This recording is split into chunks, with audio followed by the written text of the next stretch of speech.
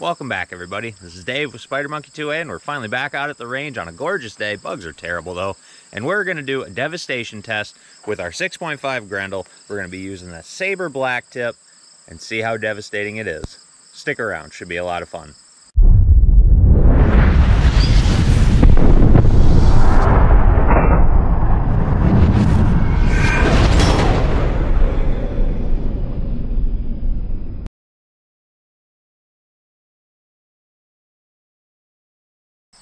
All right, in our last video, we did a group test with this particular ammo. God, the bugs are bad today. Sorry about that. With the Sabre black tip, I believe it's AAC that produces this, and it grouped just fantastic out of our first 3 shots. The second 3 were a little bit worse, but that was completely me. I know it was. But I wanted to save the rest of this so we can do some devastation tests. And today, as always, we have out our Ruger American Gen 2 Predator chambered in 6.5 Grendel. I won't go through all the specs with this. We have several videos with this already. If you want to go back and watch those, go ahead. Just a fantastic setup. Got the Bushnell Nitro on there. Got the cheapy bipod. I don't know. Oh, I got to figure out where I want to shoot all this stuff from today. So we'll see if we keep that on or not. As far as our targets, guys, I got just a variety today. In our non-scientific test, because I hate pissing people off when they say, oh, nothing you did really proved anything. Well, I'm just an old redneck boy out here doing this, so I don't have the ballistic gels and all that. All right, we have, since it's that time of year, we got a nice big old pumpkin. Now, I did not fill this one with water because I want to see what it actually does to it. It's probably not going to do a whole lot because it's pretty hollow on the inside, you know, as far as pumpkin goes. And this one should be fun. I picked up, because they were on sale, excuse me, 3 cantaloupes. Now, these probably won't do much either, but a lot of fluid on the inside, so maybe we'll get that, what do you call it? God, my mind's blanking today. Well, anyway, we'll get some devastation out of it. We got 3 of them, so we may line them up, see how it does through all 3 of them. And, of course, we got the water. Oh, hang on. I splurged for this video, guys. Had to do something a little bit pricier and go with the good old, big old juicy watermelon. Now, I love shooting watermelons, but it usually takes 2 shots to get them to blow up really nice. So we'll see. And of course, guys, we got the water jugs out here. We want to catch one of these, see what it looks like upon impact, how far it goes through, if it breaks apart upon impact, which I'm guessing it will. I'm guessing it's just going to fragment out. But we got enough water jugs out here today that we should be able to get it done. And we're probably going to try a couple distances from this too. Now, with me reading up saying that this is more designed to be a self-defense round, we're going to do a little bit closer up stuff, especially with the water jugs. And with the 3 cantaloupes, we may do that. We'll see where we're at. First off, I want to catch one of these things, so we'll probably do that test first. And then we may back it up to about 100 yards and put a few things on the rail of the shooting stand just to see what it looks like at that distance. But let's get things set up and get started. All right, guys, so it might be hard to see. Heck, I can barely see it. Well, anyway, the water jugs are out there. We do have a close-up camera. We got 1 round of the black tip loaded up.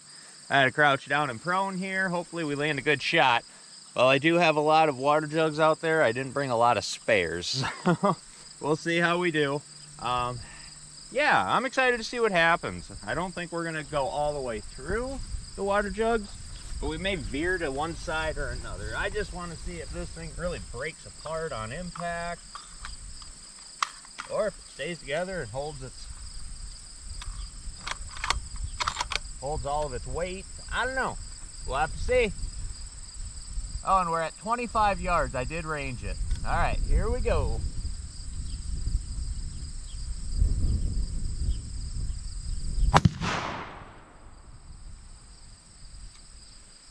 All right, let's go take a look.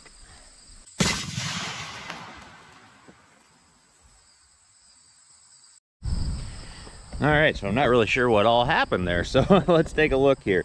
It looked, I think I had 5 in the middle, so it blew the first 2 out to the side. I'm not liking the look of the 3rd one there. It does look like it's kind of coming out the side. Sorry, we're gonna adjust the tripod here. let's crouch down and take a look. I don't want to get too deep into these things because some of these jugs are pretty nasty. I do hear a little bit of shrapnel in there. Yep, there's a small piece. You hear the other ones dribbling out. So I'm not sure if you can see in the bottom there. There is a small fragment. We'll get that out. Yep. Oh man, I just crouched in a pile of water. But we did not make it into the fourth in the middle. Definitely looks like we've... Oh, look at that. There's a piece of jacket just stuck right in the side of that one. So definitely that was stuck in the side. We'll set that on top. I'm hoping to find something big in here, but it looks like... So in the side and a little bit... Oh, yep. We do have the big chunk right in the back, guys. It's stuck right there. So let's get that out. See how big that piece is. Hopefully that's good, because we still left a lot of water jugs. Always a bonus. Got some small pieces in there. Push that back. It might be melted to the side there. I'm gonna grab my knife and we're gonna cut that out because it's melted to the side. All right, guys, so it wasn't so much melted, but I am just crazy impressed here. It looks like, excuse me, it kept almost all of its mass there. Wow. I honestly don't remember how the Hornady Blacks did. I'd have to go back and look.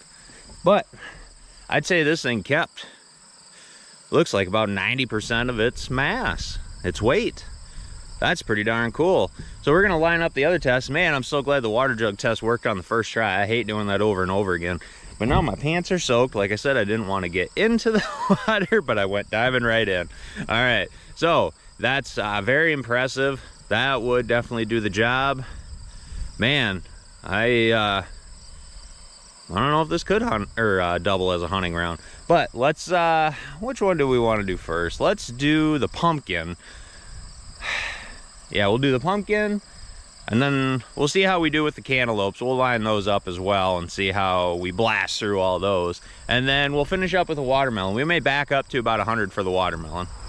All right, so we're just gonna shoot this one off the back of the pickup truck. But we got the big old pumpkin down there. I don't expect crazy devastation, but boy, was I impressed with the water jug test. That looked really good. Looked better than some of the tests we've done on different Grendel ammo. But these, again, guys, if I haven't said it, it's 123 grain 6.5 Grendel. Sorry, I should have said that in the beginning. But yeah, this black tip looked like it mushroomed out really, really well on the water jug test. Let's see how we do on the pumpkin test. Gotta get a weird angle here. I drop these stupid cheapy bipod things down. There we go. That's better. All right. Again, we're at 25 yards.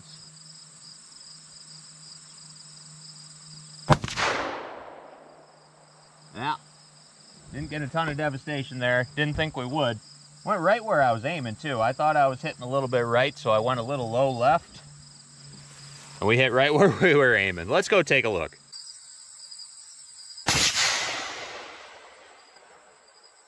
All right, so walking up to the pumpkin, obviously, being 6.5 Grendel, we're not gonna have a crazy large entrance wound there, but I haven't looked in the back yet. Let's take a look. Oh, wow. Sorry about that, got caught up. That is some good devastation there, guys. I will take that. I was expecting it since we were so close, and I never get expansion on pumpkins. That was just going to be a small little entrance and exit hole. But boy, was I surprised with that. We had good velocity going, being at 25 yards. Probably pretty close to maximum velocity as we can get with that. And boy, that just annihilated that pumpkin. We're going to save that though, and I'll plink around with some other stuff later. Let's line up the cantaloupes and see how we do with those. All right, guys, we got the black tip loaded up for the cantaloupes. Again, we're going to take a shot off the truck here. I got them lined up as straight as possible, so again, we're still at 25 yards. Let's see how we do. Oh, man. Wow. Hopefully the close-up camera got some good footage of that. because that looked crazy from here. Let's go take a look.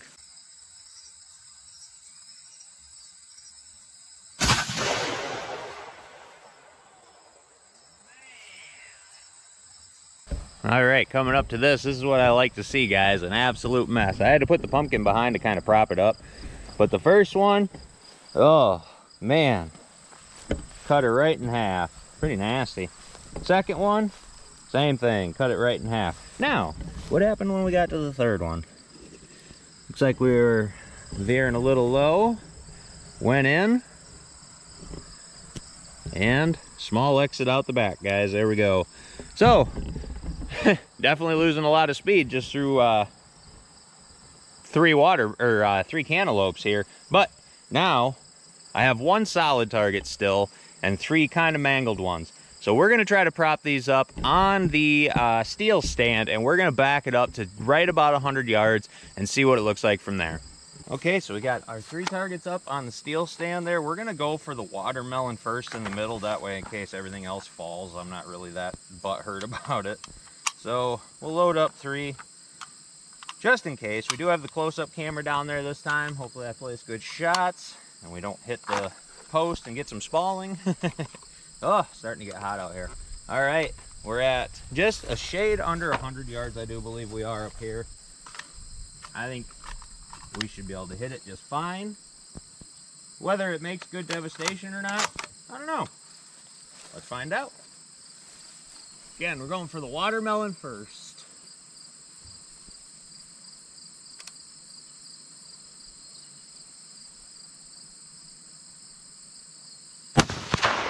Wow.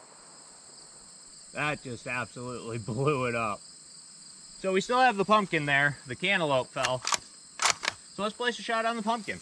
Again, we've already shot the pumpkin, so I'm not expecting extremely accurate results, but let's take a look anyway.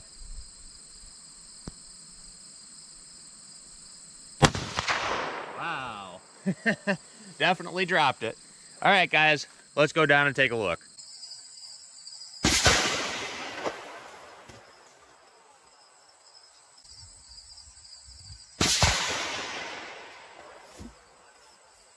All right, so coming down towards the stand. We're still in the front here right now. Nothing up there still. We got a bunch of the watermelon shot forward. Some good chunks there. Let's go around back and see if we can't find the rest of it, because boy, oh boy, did it just explode. And again, we're not seeing much as far as behind here. Wow, guys, I'm very impressed on what that did to the watermelon at right at about 100 yards. It just completely blew it apart. I didn't think it was going to do that. I know watermelons consist mostly of water, but whoo, I'm impressed. All right, let's take a look at the pumpkin, see if I can figure out which way it was sitting. Ugh. Yep, so our new, we were shooting dead on. Our new entrance was right there, very, very tiny. And then still did some good devastation. Oops, sorry, you guys can't see it. Did some really good devastation out of the back there. But we had already shot it, so it's very, very similar to what we had at about 25 yards. Hey guys, I'll take that. Color me impressed with these rounds. They do some pretty good devastation. All right, everybody, there you have it. Some non-scientific tests here to see what the devastation looked like on these Sabre black tips. Sabre blade black tips, my apologies. At 25 yards, we had pretty good devastation and kept most of our mass, dumping most of that energy off in the first couple water jugs there. Then color me surprised on the pumpkin. At 25 yards, we left pretty good damage, and even at right around 100 yards, we left really good damage. And the watermelon test, that one threw me. I did not expect it to blow it up like that. It just completely blew that apart. So that was a good one there. I know, guys, these are not tests that are accurate. These are our non-scientific tests that we're having fun with out here. The cantaloupe one impressed me as well. Two of them just blown in half, and then the third one went right through. All right, everybody, what are your thoughts on the, I believe it's AAC Sabre blade black tip? What are your thoughts on it? Would you use it? Would I use it for hunting? If it's all I had and I was close range, sure. Obviously, it'll do some damage. But I'm not going to reach out with it. We might have to do some further testing if I can get my hands on more of this, but we'll see how it is. But all in all, I'd say I'd use it. All right, everybody, there you have it. This is Dave with Spider Monkey 2A. Give us a like, maybe share this video. Hope you subscribe. Make sure you turn on that bell for notifications so you know when the videos are coming out. If you feel like supporting the channel with a few bucks here and there, hit that super thanks button. That's the easiest way to do it. And as always, thanks for stopping by.